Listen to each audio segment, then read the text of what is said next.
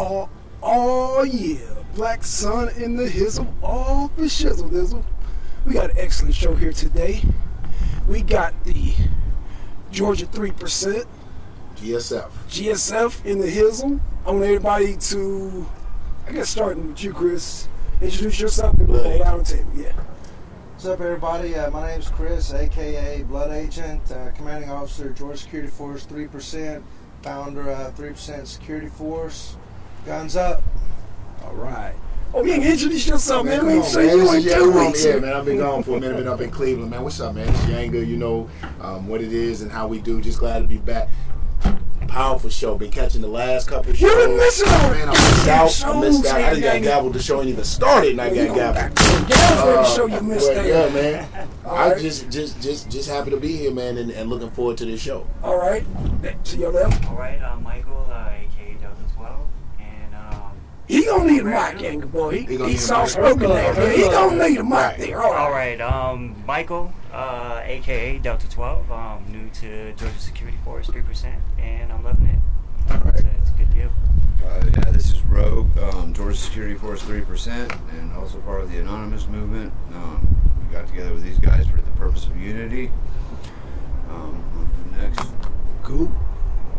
My name is William, aka Snake, member of Georgia Security Force 3%, since December last year. Okay. Active members, what we're looking for, love it, having a blast.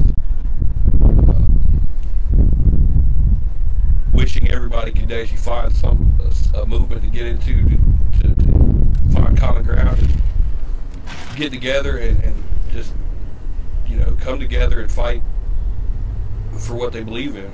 Okay. You guys gonna share that mic right there? Yeah. My name's Jason, aka Scorpion, Georgia Security Force.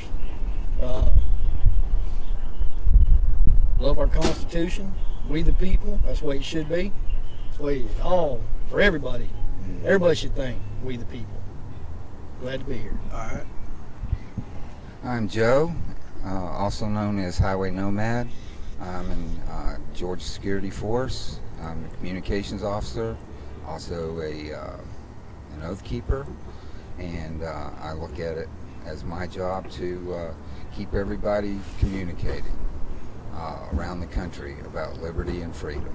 And anything that is going wrong, we talk about that as well. All right. I'm going to get down to business here, gentlemen. Get down to it. God damn it. We want to march up as planned up the Stone Mountain. Y'all want who's stopping our free speech here? Who's stopping the free speech here? Got all these groups like Anonymous, the Black Panthers. Yeah. Georgia, y'all part of that too, Chris? Blocking our... We were there at Stone Mountain, yes, sir. Okay.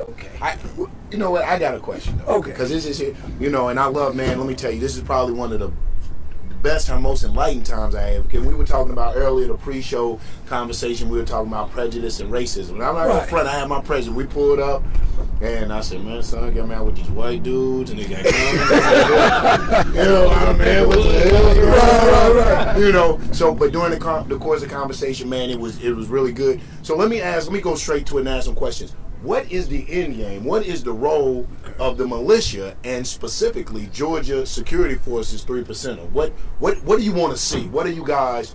Right. Why did you form? What are you trying to accomplish? What is your end game?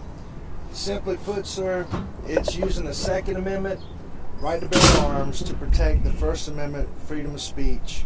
We want to see the people taking point. We want to see the people, rise up and say, enough of this. We want to take the power back away from the politicians and get this country back on track. So when the people are ready to stand up, we'll be ready to provide the teeth to that message. So it's that for the people. Exactly, man. It's we the people. Stand up, be together, stand together. Don't fall for this propaganda. Don't be a sheep. Be a sheepdog. Stand together, be united. There have some people that say, we have police officers, we have the military, we have people that will protect the rights of the people. Who are you guys, private citizens, want to arm yourselves and stuff like? Who are you guys? Who gives you the authority? What inspired that made you feel like that was necessary? I love that, Yanga. I love that because I was asked that question like a couple times, man. Everybody here is the highest form of authority. Everybody here is the highest form of. If you believe in God and God's your higher authority, awesome. But next to God, I'm the highest authority in my life. And I'm not bowing down or subservient. I obey laws, but I'm not subservient to them. The second point you were making.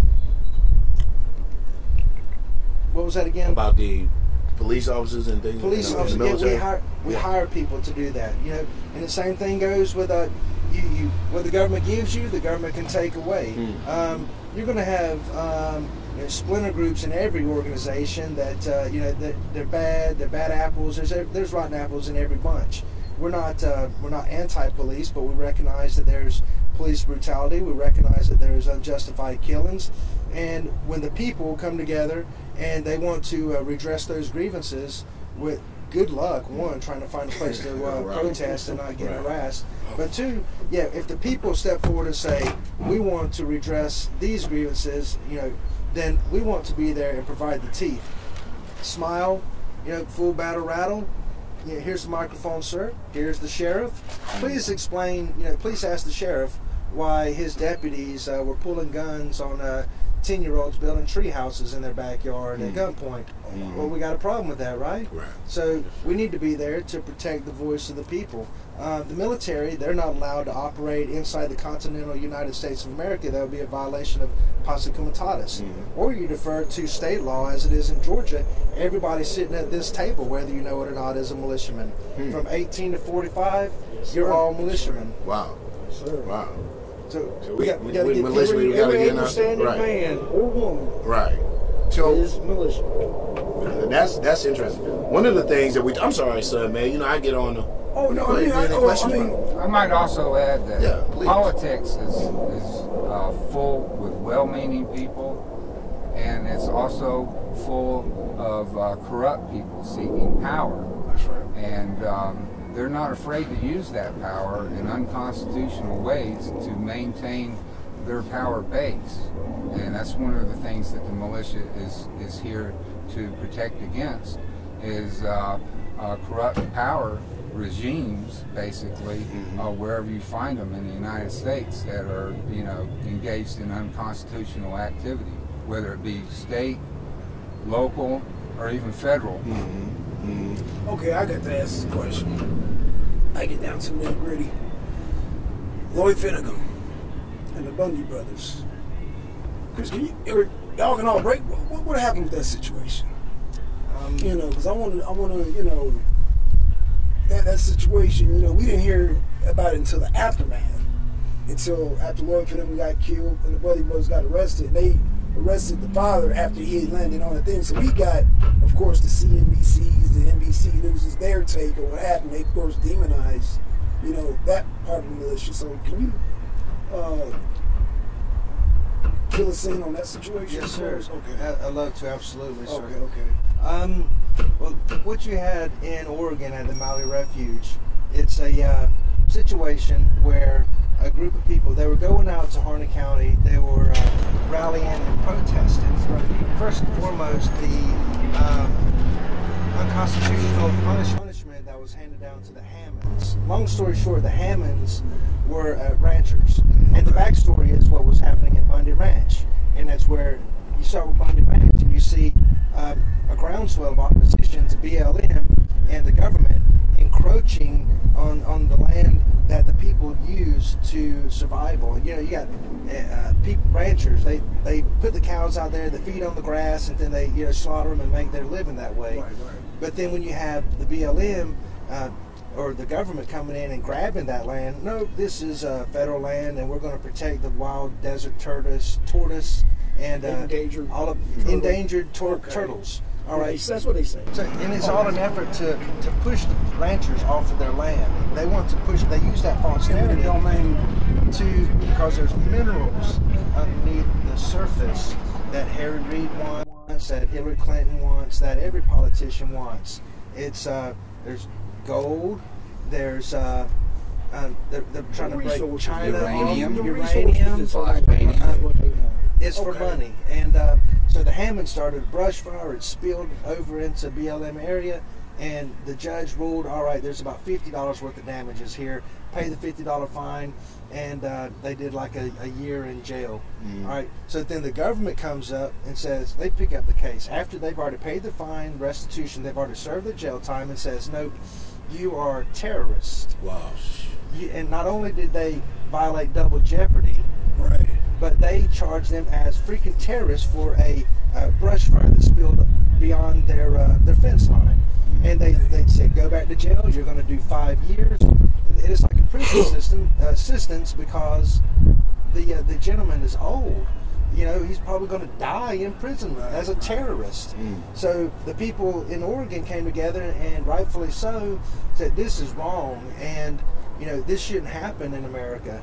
But we see it happening from Bundy Ranch, Bunkerville, Nevada, to Harnett County in Oregon. So they came together, and a group splintered off and said, we're going to bring awareness to this fight. We're going to bring awareness. So they go to this public bird watching facility, and that is open to the public. You go in there, pick up a flyer, and look at some birds. So they go in there, and it's it's like a sit-in, and it's basically a sit-in, and it's public property. I don't know how they could be charged with, at the most, trespassing, with it being public property, but that should have been the only charge being weighed in the balance. Yeah, so the structures there were unoccupied Yeah. because of the season, and were basically unlocked as well. These people didn't break nothing to get into that building. But what they did when they got there, they uncovered a data mine. A data mine. They got these counties in Oregon and Nevada. They are mapped out with big, pirate ship map, treasure maps with big X's on them. This is where the money is. We need to push there's this parcel of land that belongs to Michael. There's this parcel of land that belongs to Jason. We got to boot them off so that we can have control over that land. And they start pumping that information out, and the government is like, whoa, kind of like Eric Snowden. They're bringing awareness to this illegality, this shit that's going on. And so they went out there and made a stand. So let me get this for record for people out there. So Errol Snowden's not a traitor. No, sir. Okay, we want to make that clear, because that's another thing that people always paint this picture. The Errol Snowdens, the Julian Assanges, Bradley Mannings. They paint them as all they're traitors, but I mean, you get your takes on that too. If you ask any of non, we'll tell you that Eric Snowden to us is a hero. He's Right, an American hero. He brought the news to the people, not to the government. He's telling the people what the government is doing against us. Right. It's the government that labeled him traitor, not the people. Right. So I mean, yeah, he's basically a hero to us. Yeah, he told us what a lot of us suspected all along. Right. That we were basically being spied on by our government, the NSA.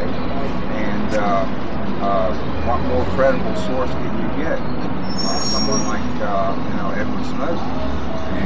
And he's a hero in my book. I have a question I want to go back to, and then everybody, they know Yanga, everybody that knows out there. So I'm going to ask the questions that a lot of people want.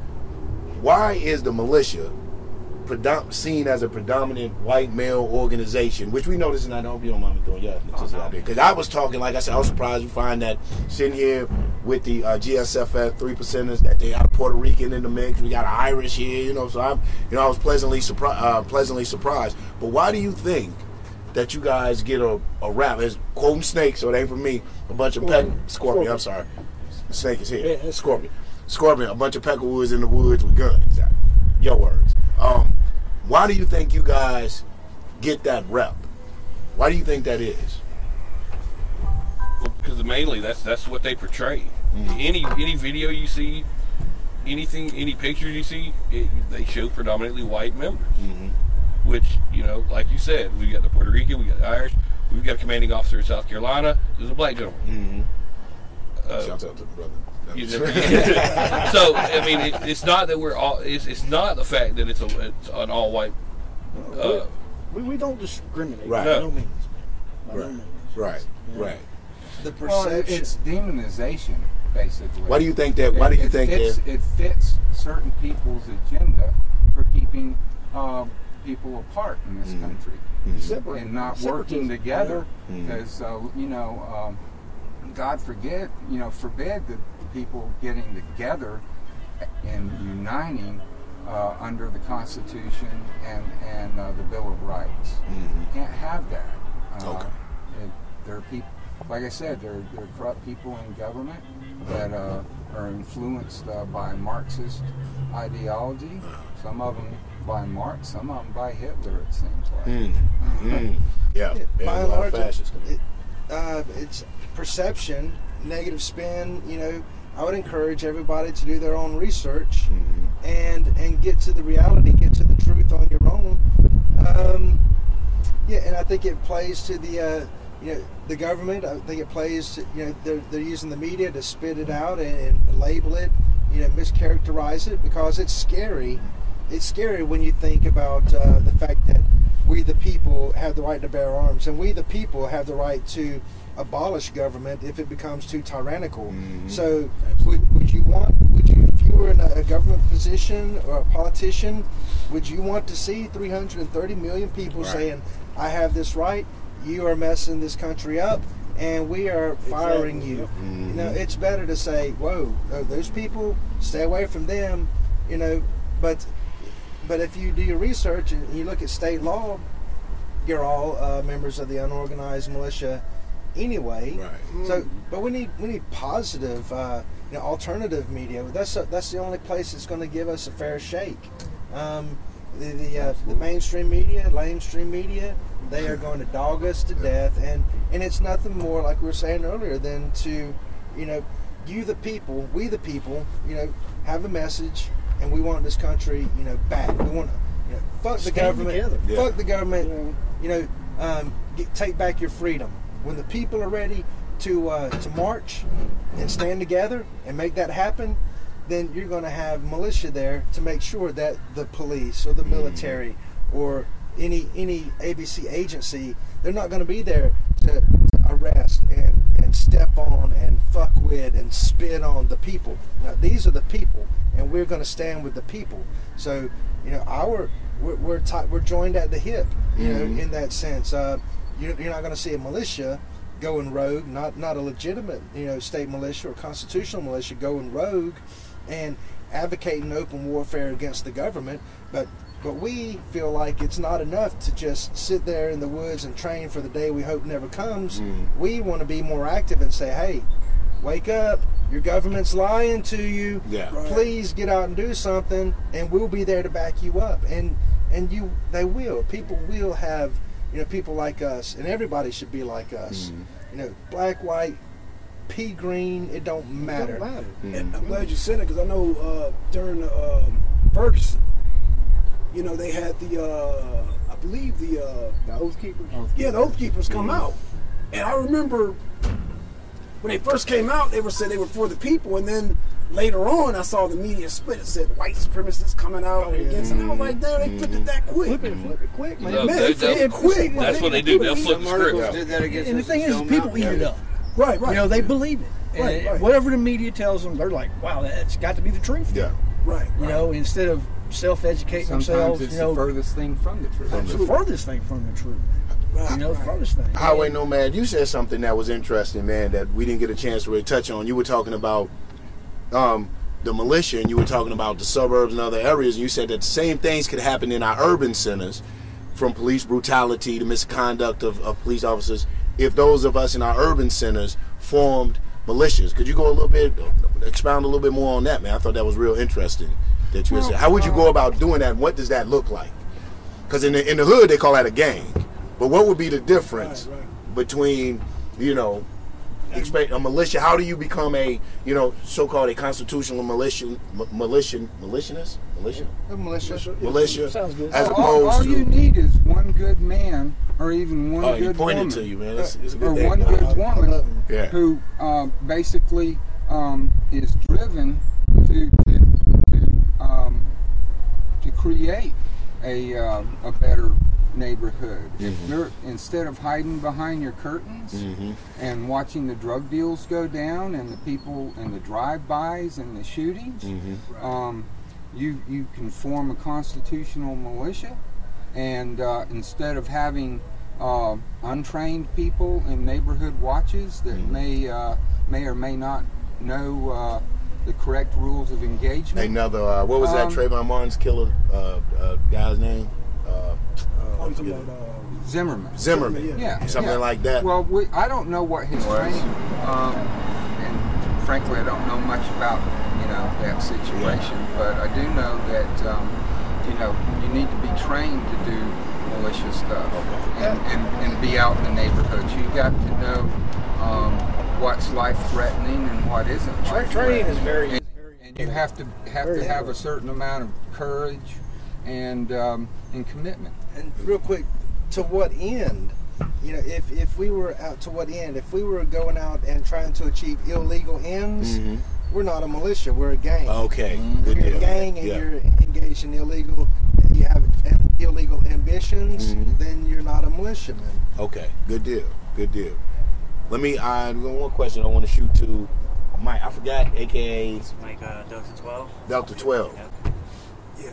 Being the Puerto Rican brother and coming into the, what brought you to the militia, and what was like your first, Well, I'll put it in my own personal perspective. Yeah. Being raised in New York, I've seen a lot of separations between ethnic backgrounds and whatnot.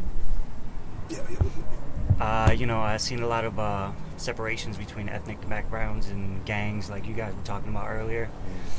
And I was watching these guys on Facebook, and watching the situation in Arizona, was it, or Nevada, the Bundy Ranch situation.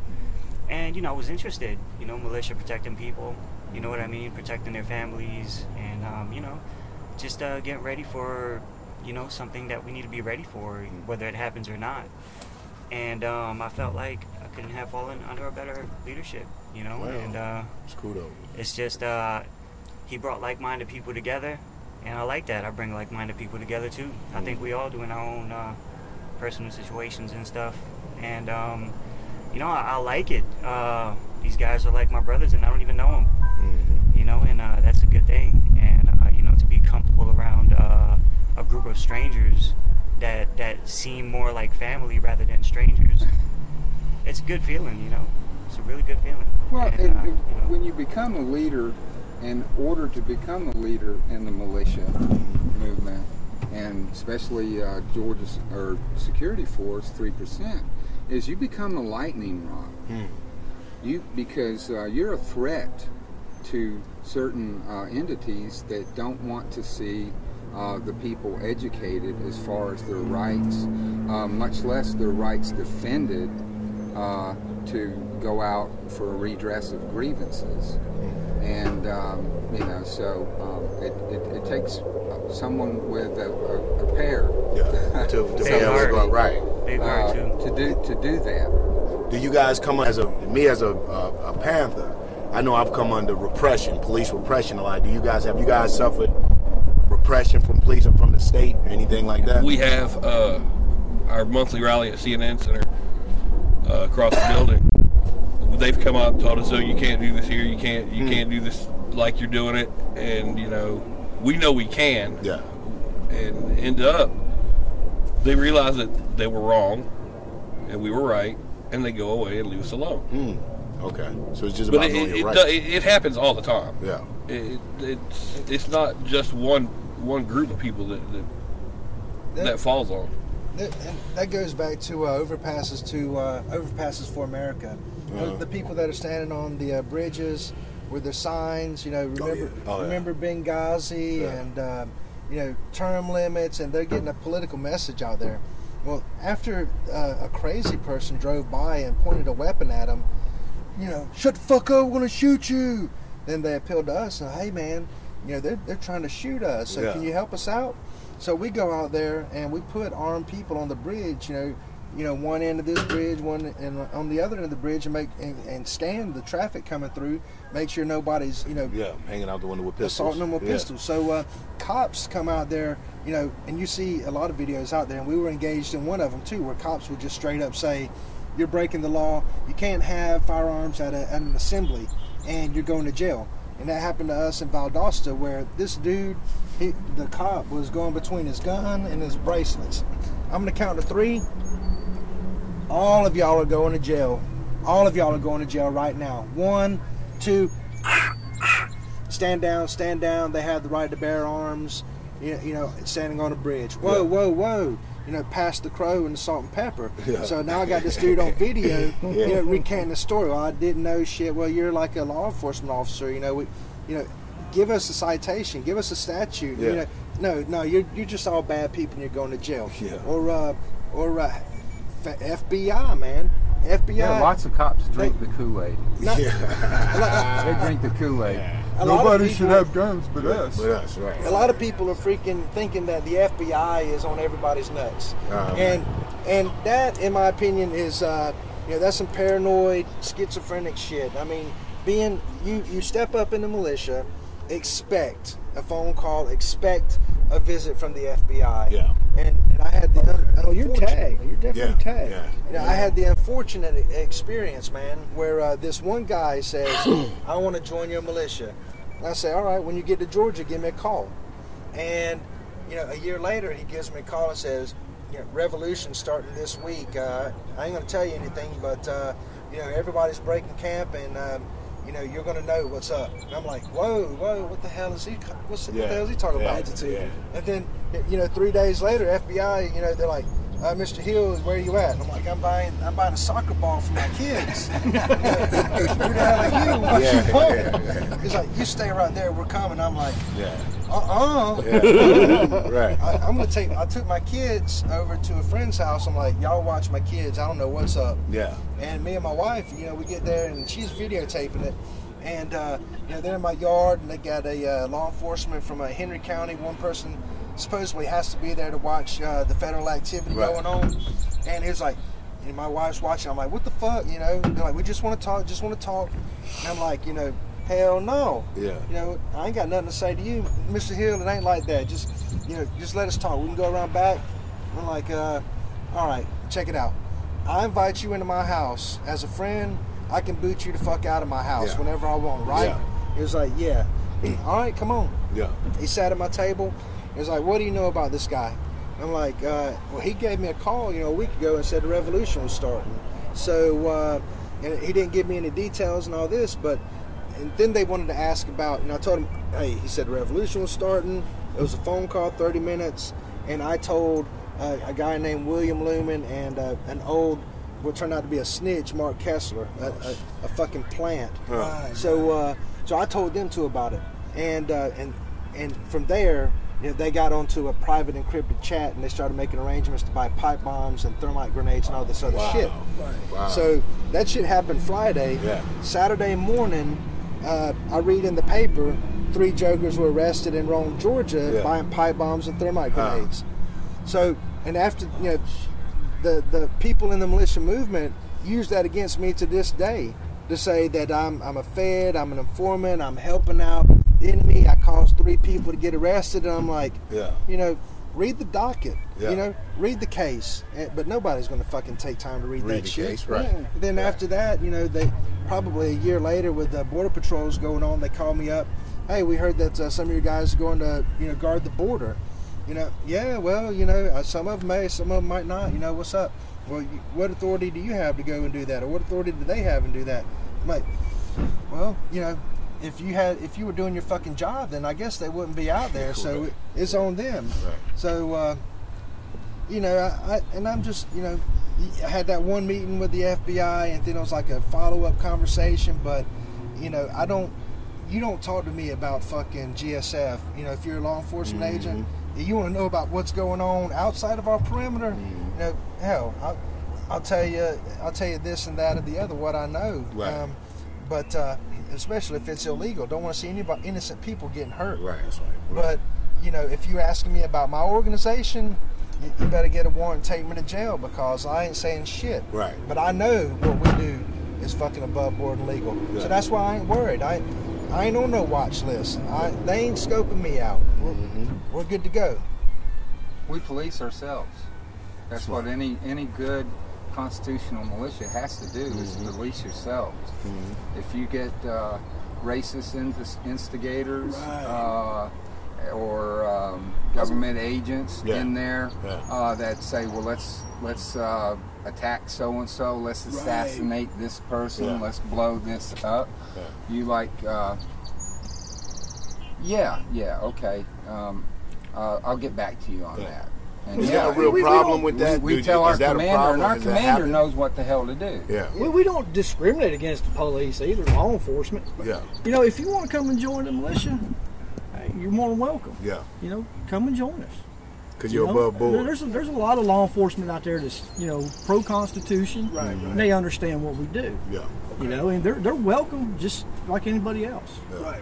You know. And be honest up front. Be honest up front. Yeah. You know, don't be trying to be sneaky about it. Right. You know, I'm here to bust y'all. You're here to train and be a part of it because it's a brotherhood. It's a friendship. Right. And I gotta trust you. Right. So no secrets, basically. Right. Yeah. Because I wanted to touch on that because I know. I mean, I love how during the Klan rally we all came together, and I noticed even. I'm not gonna call out the groups, but you have this one person that wanna get shit started.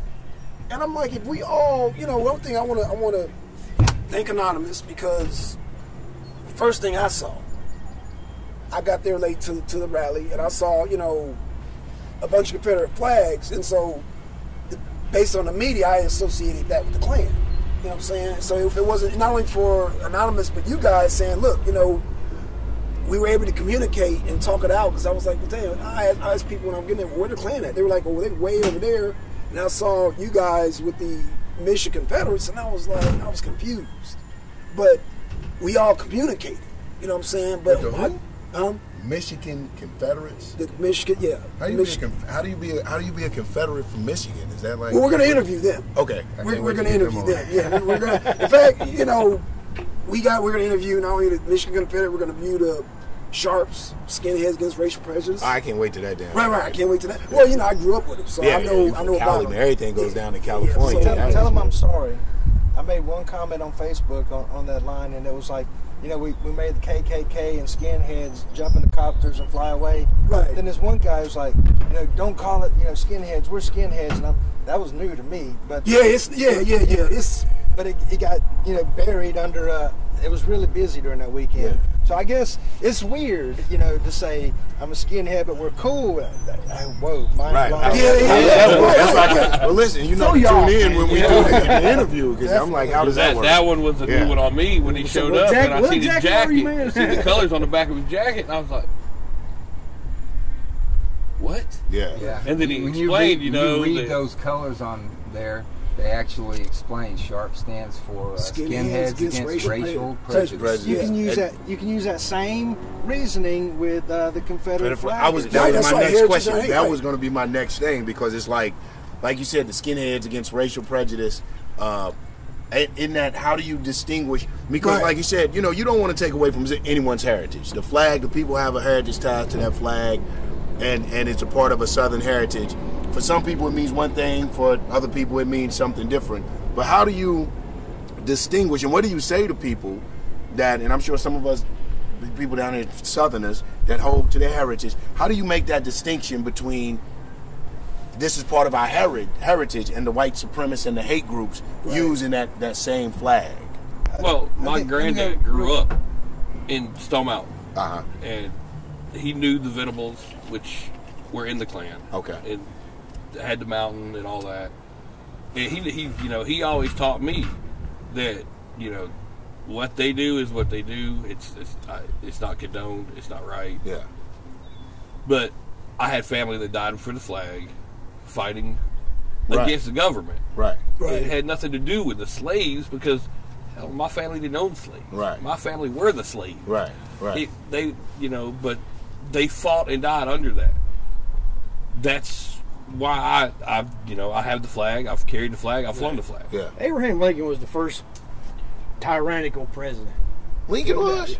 Well, you gonna have a lot of big. There's probably black people that don't know the truth about Lincoln. Probably shaking in their boots. Let me get back. I know the Republican Party having a fit. You saying that? We need to be very, very clear, on our role in that, because it does not have to necessarily mean that we were there because we believe in carrying the Confederate flag. Right.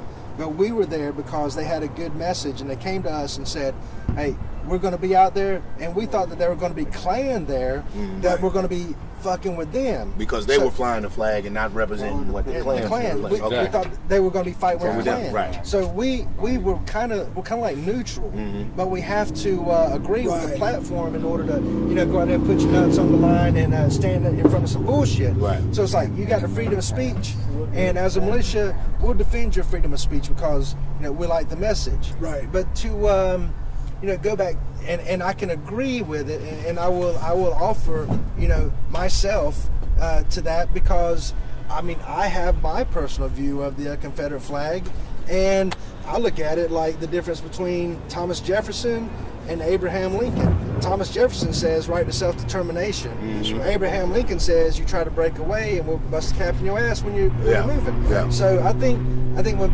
if you believe in the right to self-determination, then you have to believe that people can break away, the states or the union and do what they want to do their own thing. Let them be free to do it. Yes. Shit, the government owns. I'll stop at that. But it was the beginning of the end of the 10th Amendment to the Constitution.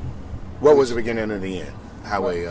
Basically the sovereign states were basically involved in many arguments with the federal government over things like trade and the slavery issue.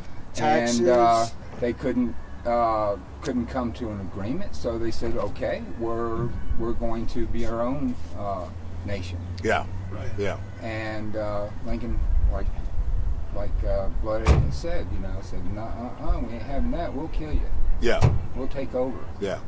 Yeah. We're going to, by force of arms, tell you how you can do things.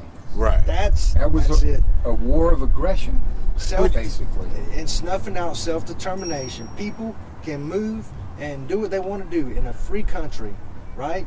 I believe even to today, had the South been victorious, there would not be slavery. You think so? I think that's the part. I think that's the part that, because I agree with you now in the 20th century, as an African man, having these rights, I can see what, and having studied Lincoln, I can see what you're saying by it being what Scorpion was saying by him being one of the most tyrannical rulers. And we got to know that he didn't free African people of African descent out of some misplay. All of a sudden his conscience got the better of him. It was all political. He was a racist motherfucker, off the rip. Fucking racist. I think one of the things, though, we were one of those people that benefited from other people's political disagreements. So it's I think that, and that's twofold for us. But I would love to go back and have everybody jumping in. Why do you think Highway Nomad, that had the South won, that in this day and time they would have freed black people? Well, in those days the South had its own elite corporatists, and very few of them owned slaves. The average farmer or business person in the South didn't have slaves. It was the elite that had slaves, and it was in their best interest to create this war. But at the same time, you don't get millions of people to go to war on your behalf unless they think they have a just cause. Yeah, that's the point. Smack it, dude. Smack it. Let me explain. I got to explain this to my people. Poor white people did not own slaves. The ones that benefited off the slaves are now the Bank of Americas, the Walmarts, the Bilderbergs, the major corporations. I keep saying that. So basically, if you're middle class, poor whites, you didn't own slaves. And only a small percentage owned slaves. They're corporations today. So that's basically, basically you're saying people that said that Georgia was wrong for the homosexual bills, but support Saudi Arabia for beheading homosexuals. Yeah. It's all hypocrisy. Those you know, inheritance of slaves. It's all hypocrisy. I think that and when they talk about the Civil War, I don't even know if it was like we say. You know, I don't believe in revisionism. Right. I think that Lincoln's history is a revisionist history. That they've rewritten the history. That they've placated and penned it for people of African descent. I don't think he was moved by slavery. I don't think that it was about industrialization. It was about, you know, the North not being able to keep up with the thing, the money in the South is, and what better way to do it? You create a what do they call that when they you got soldiers, but you got I forget what, I don't want to say militia, it's something else. I forget the name of they call it, but it was just a surplus. You had a surplus. There's no better way to get me to fight them. And when you send a message, you free. Pick up a gun and start shooting people that have whipped me and whipped mine. So it was all balanced. And at the same time, this Lincoln was like, what are we going to do with these Negroes? Right. Now that they're free, can we ship them back to Africa? So it wasn't yeah, exactly. It wasn't no moral thing that all of a sudden he just had this conscious fall on him. Man, one point, man, this is probably a little known fact, man. Follow the money. Follow the fucking money. Yeah. And before the fucking Civil War broke out, the U.S. Treasury was down to $50 million, which is crumbs when you're talking about a whole nation. Yeah. So $50 million.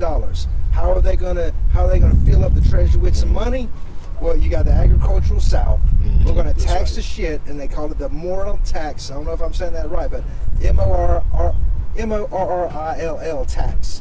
And it was like it would equate to a 35% increase in your income taxes. So you're paying 20% now. So it'd be like damn near 50%. So the people at the time, as I understand it, were like, whoa, you're not going to tax us, you know, at fucking 35%. Tax us to death. Yeah. And so they took their ball and they went home. Same argument that the founders had against the British. That was over 5%. And they went to war over 35%. And today, why the fuck aren't we standing up, man?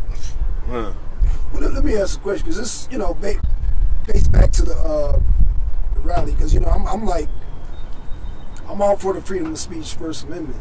So, I mean, because this is a very complex question. You know, as a Black Panther, you know, because we looked at it as a hate group. Yeah. You know what I'm saying? So you have the Klan marching up. When do, and I asked Anonymous question and I asked the pastor this question, at one point do we suppress free speech? You know what I'm saying? Because I mean, as a Black man, you know, like, it's so ironic that whole wing thing went down, because the same guy that, I'm not going to mention a name, but they were like pointing at the Confederates, and it, like I said, this is when even playing, this is the Michigan Confederates. He said they started marching towards them. Now, granted, Anonymous told me and gave me heads up on who the Michigan Confederates were. So I think I was actually talking to you at that point. So you guys had to kind of school me on who they were. So the Huey P. Newton Gun Club, they were coming this way, and so they were like, oh, you know, they just saw Confederate flags. They're like, oh, they're marching towards the mountain. So now it's like I have to, you know, confront and say, no, that's not the Klan. That's not the Klan. And so everybody was calm.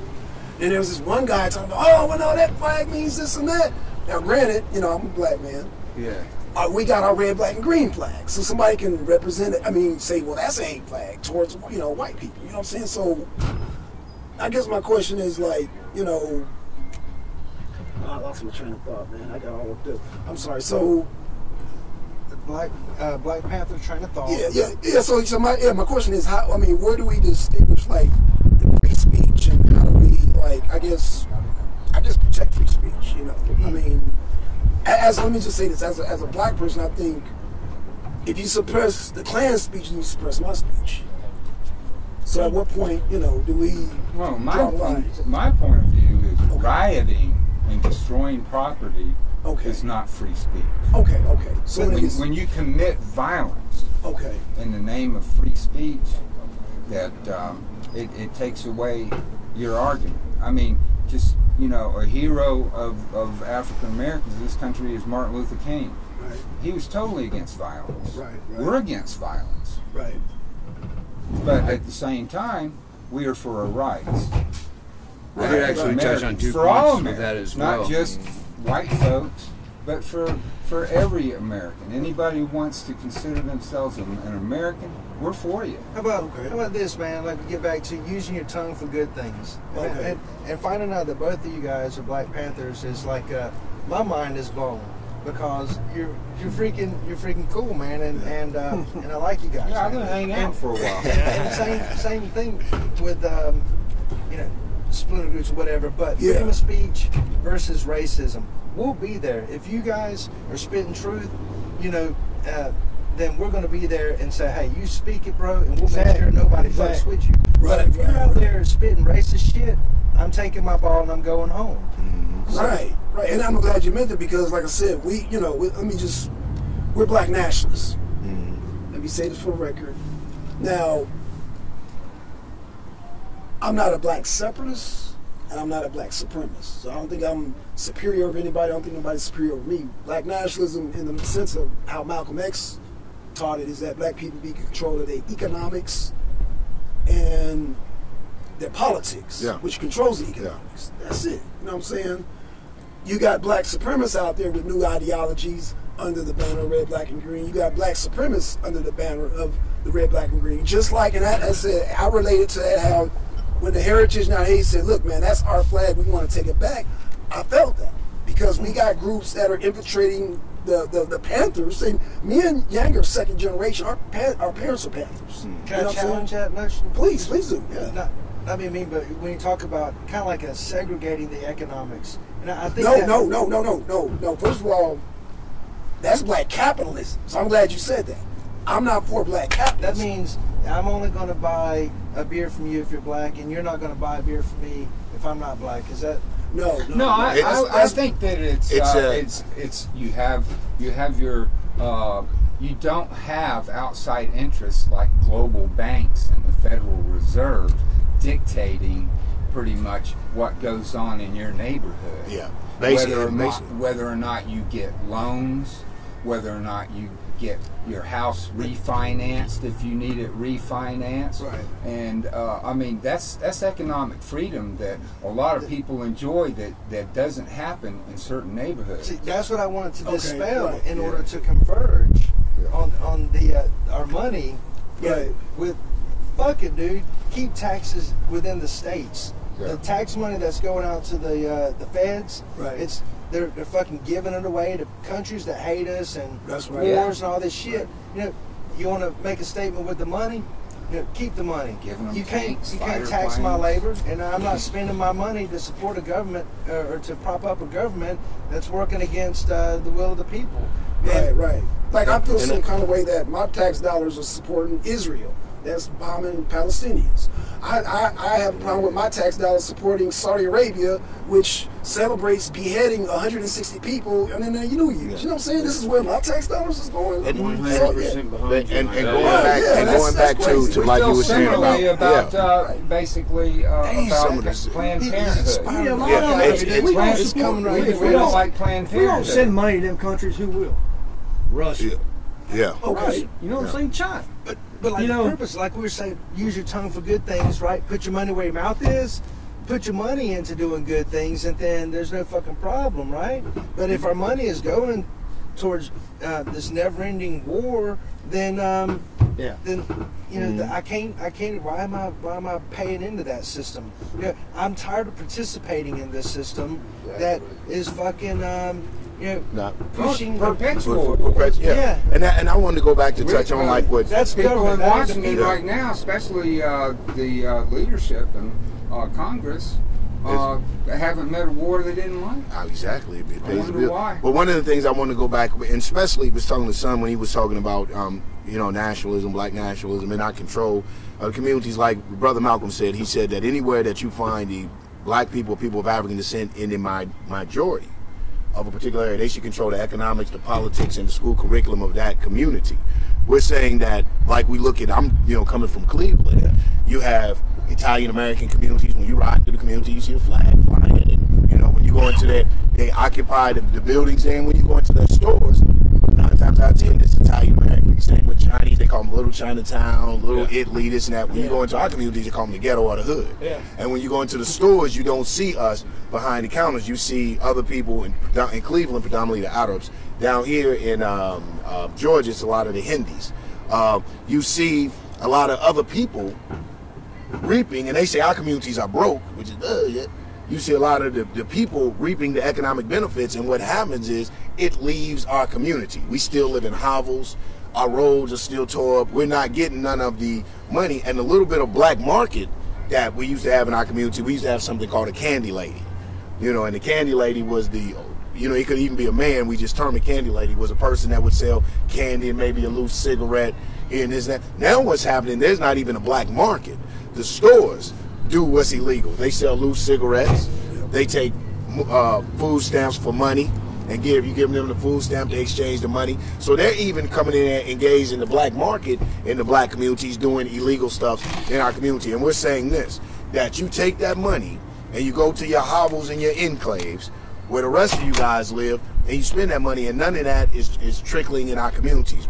We feel the effect of that money leaving our communities, and we're saying that we live in these communities, and in order for a people to be able to work mutually with other people, not only should they be self-determinists, but they should be a people of pride. You know what I'm saying? And what happens is, when you don't have success in our communities, we start to emulate other people. We got rappers now calling themselves, no offense to my Latino community, but we have rappers, black rappers calling themselves the Amigos. They're talking about getting a plug from Mexico. Before that, you have black rappers calling themselves Bambino and Gotti and all this. So then they want to be Italian. Everybody in the black community, we want to be everyone but people of African descent.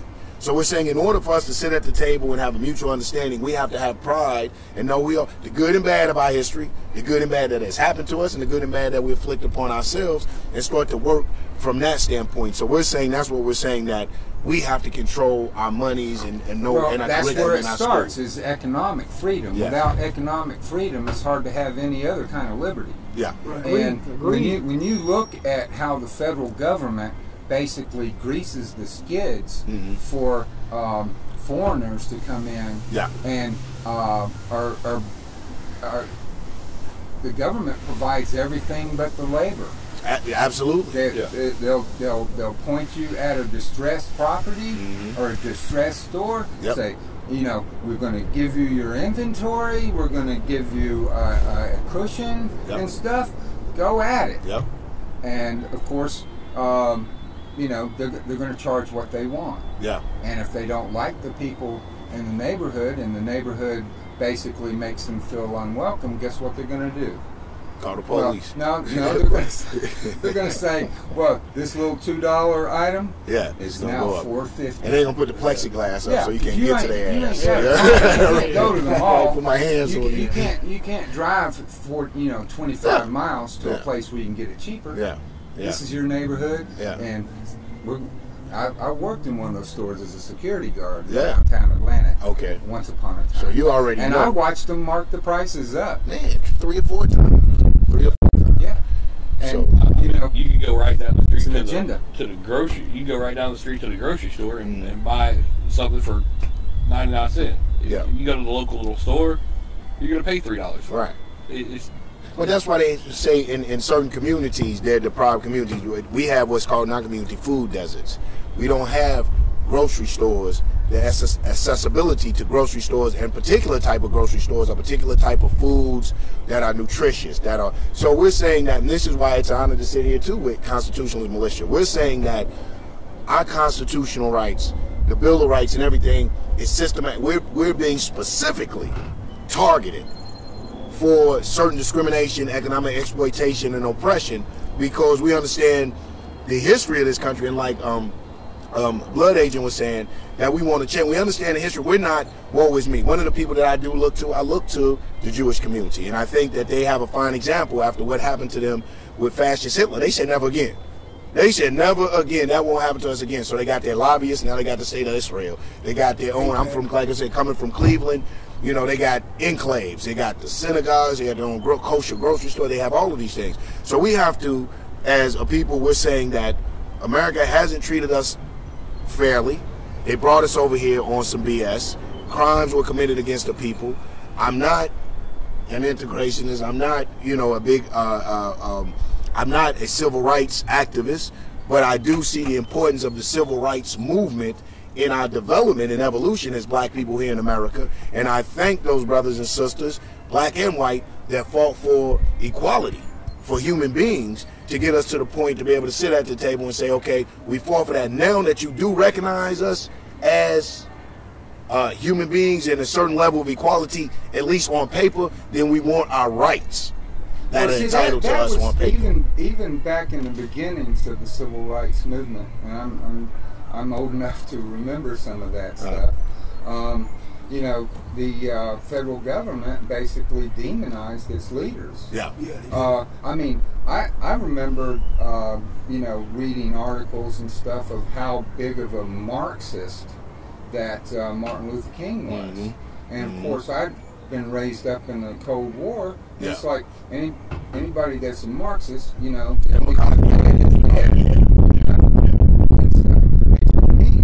decades to understand, you know, the reality behind what Martin Luther King did and who he was. And stuff. It did, because when it was going on, I'm like, oh, this is just commies. Communists. Right. Communists. That puts a question in front of us that we haven't got to yet. What's that? Because I'm thinking, and I'm listening. I hope I'm not interpreting it wrong, but the idea, it sounds like a democratic idea where you have a majority of black people in a community. The economics that needs to stay, you know, it needs to flow from black person to black person, right? And it seems on its face a little bit contradictory to Martin Luther King, where you judge us about the contents of his character. It is. So I'm wondering, it sounds like an idea, although it may be good to, you know, gain a toehold, but I'm wondering if that should not be extinguished, and we focus and converge on our money being and our jobs being shipped across the. That's part of it. That's part of it. But I think that is the first step. That's part of it. But that's like a second step. There's not only a huge vacuum cleaner sucking money out of the hood. It's sucking out of the nation. But that's part of it. But you know, speaking from, that's a second step. Speaking from my opinion, we first have to understand the economics that affect us directly. We can't understand how the nation is being, especially, I'm not going to say for people who have not practiced self-determination. At one point in time, we were deprived of self-determination. But for people who have not practiced self-determination, it's harder for them to understand the global, the international ramifications of what's really happening with this NAFTA thing and all of that stuff. It's hard for us to really. And what's true at that microcosm is also true at that microcosm. And you know, me personally, man, and I'm not putting myself on a pedestal or anything, man, but I'm saying, like, I go back to bankruptcy because that's what I do, right? And I get to, I'm so thankful, man, that I get to put bread on the table for my family by doing a little more than using my tongue and my knowledge to help people get rid of their debt problems, you know. And whether they file, whether they don't file, you know, I help them out either way. Whether I get paid, I don't get paid, I listen and I make suggestions and help people out. And that, you know, at the microcosm, you know, apply that to the macrocosm, and it's and I just want to see, you know, good people doing good things for their fellow man, and at some point, this, you know, I don't know how it's fucking ironic to me that in 1960, people had such a negative opinion of interracial marriage, for example. Right? 3% of the people in America thought, whoa, that's okay. 97% said, that's kind of fucked up. And then 2008, 9, 10, something like that, you know, it's up to 90% approved. Yeah, that to me is like, you just changed the whole fucking perception of the country with racial relations. And that's the way it fucking should be. All we gotta do is go 10% more, and 100% of the people are behind it. But right now it's like we're going backwards. But I mean, my thing, I'm sorry for jumping in, it's like, you know, who loses? One of the things, I hope I hate to be, you don't have to be devil's advocate come out. We're dealing with a thing that's called, being honest, white privilege. You guys, as white people, you have what's called white privilege. No? We call it. We call it. Is that? It's white privileges. You were born in 73. When you were born? 72. 72. When were you born? I was born in 83. When you were born? When you were born? When you were born? 57. All right. You might have some. Listen, when I was born, all men were created equal. When I was born, I didn't have a fucking silver spoon in my mouth. You know what I'm saying? You came from the same fucking upbringing that I came from. Absolutely. You ain't rich. You sitting here because if you were rich, you wouldn't be sitting here right now. I wouldn't rich. White privilege is not about money. White privilege is this. White privilege is when the police pull you over. You're like, fuck you pulling me over for? Yeah, I got my gun. When the police pull us over, oh shit. You know what I'm saying? It may be life and death. It's the perception. Broad brush, then. It is, but it's the perception that when, and I mean, we have to be, it's like I'm saying, I'm just being honest. When you guys pulled up on me, white guys got out with guns, and I was like, man, I hope son had his facts right on who we interviewing. You know what I'm saying? Because this could go back to the left-right paradigm. There's an agenda for being white. Back in the day, I like to drink and drive. Yeah. And I've been charged by a white cop, and I've been charged by a black cop. So you know. For me, you know, privilege didn't work. I mean, it's the way that it's. You gotta close out. Oh man!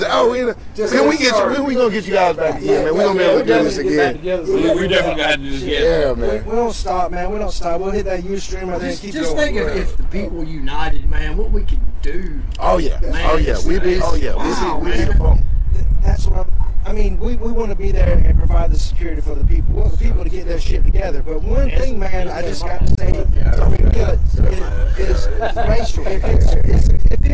If it's drawn along racial lines, I got to say, it's not a racial issue until race is the issue. Mm-hmm. But race can't be the fucking issue in every fucking situation. Really? Fucking the government sure thinks it can. Yeah. Let me close it out by saying this. When I talk about black economics, I want to create another Wall Street. Black Wall Street. Another Auburn and another Tulsa. Because what happened there, that's what I call black capitalism. Mm-hmm. Meaning you had prominent black areas, and they starved out the whites, where the poor whites came in, and basically, I'm not down with starving out any people. So I'm thinking of a system that basically that feeds everybody. You know what I'm saying? But I think we need a more transparent government. You know what I'm saying? I think we need a more transparent economic system where, like I said, where your kids can read Brandon's school book. I agree. You know what I'm saying? Absolutely. Your water is filtered. My water is filtered. Self-determination. But I think that every people gonna have to do that for themselves. I think that one of the things that so-called made America different from everybody else was that you did have these different nationalities, but they formed like every other country is a nation based on that. Damn, China is filled with Chinese. It's like Afghanistan is filled with Afghanis. You know what I'm saying? Russia is filled with Russians. America is filled with different people of different nationalities and ethnicities. I think this is one of the things that gave America an advantage, a distinct advantage, because you do have all of these ethnicities. But I have to say this: for the African-headed black man in America is one of the people, is a creation of America. It is one of the people that doesn't have a distinct, specific personality. You know what I'm saying? We don't identify, we've been disconnected from Africa totally in every kind of fake shape, form, and fashion, except for us or those who have decided to go back, and then mentally and culturally and spiritually. But even those brothers and sisters who have decided to take that route, like I tell them, shit, Africa's a continent, dog, not a country. So what country in Africa? What culture in Africa? What, you know what I'm saying? I share that belief, but let me tell you why the cards are stacked against us. Cronyism. Yeah. And the government regulating. If it wasn't for cronyism and it wasn't